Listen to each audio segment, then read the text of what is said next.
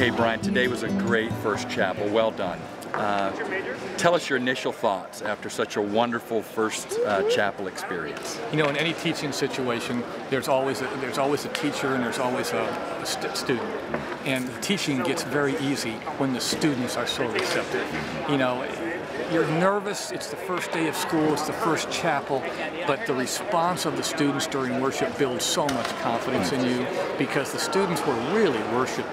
They wanted to be here and they were having a real genuine experience. And so as a speaker, you know, you can really build on it. So give us one big takeaway from your message today that you think that the viewers really need to focus on from your chapel message. The world is a broken place, and we tend to focus on the brokenness of it. It's in the news, it's all around us, and it's disheartening.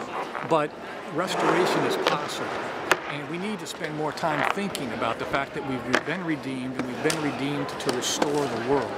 And a group this large, that's this on fire, to do something in the world that's significant in a spiritual sense, has tremendous potential.